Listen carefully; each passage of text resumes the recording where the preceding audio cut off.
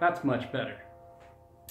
As you've probably surmised, I own a few musical instruments, and every now and then I like to try my hand at songwriting. And that can range from being frustrating, difficult, to downright exasperating. And I'm by no means a professional at it. Luckily, however, I know some people who are.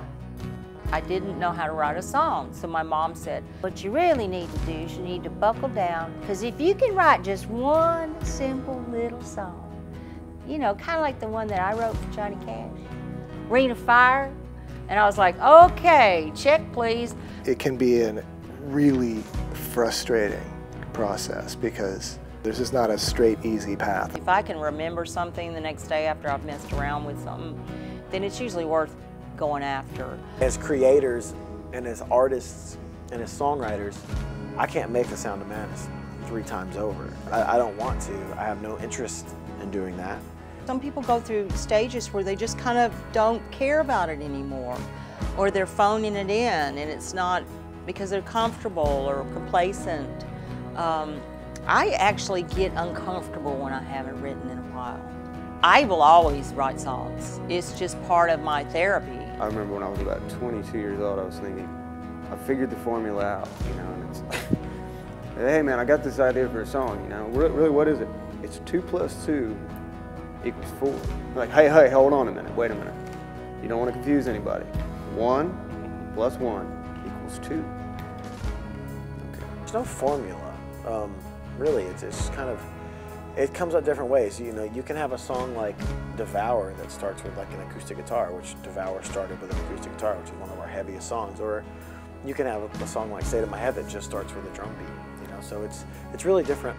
I mean, some stuff's all about the beat. You know, it doesn't need whatever hits you, but we don't ever really think about anything like that. You know, it's just, you know, you have a hook.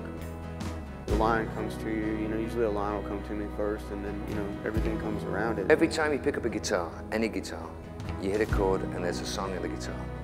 I find I like writing on the piano because I'll go somewhere completely and utterly different than I would go on the guitar, you know. So, you know, on a guitar, if you go from G and then you move down, you're in E. If you go from piano, you move to the next major, you're in F. You know, so it's, you go different places. It's always a different way in.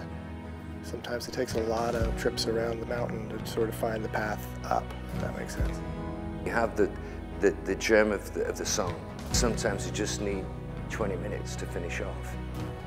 And they're the best ones. You know, it's just a simple little song. Well, those are the ones that last. People can't get them out of their heads. And everybody's had that feeling before. It's not 1 + 1 = 2, but, you know, it's not complex physics either, I guess. If you listen to a song like Cut the Cord, I think we've gotten better at writing rock songs. You know, I think that if you listen to a song like Misfits or Thick as Thieves, I think we've gotten better at writing ballads. You know, and I think that that's the main thing. There's certain things that just come, and those are the ones that really, if it touches me a lot, I want it to touch somebody else. I want to connect. Music is a communication medium. I mean, it's all about people enjoying it on a common basis. So that's so important to me. I mean, you know, people that say that they make music strictly for themselves. Well, yes, you've got to make it so that you personally enjoy it. That is very important. But to not want to have the result of people hearing it, I think is ludicrous.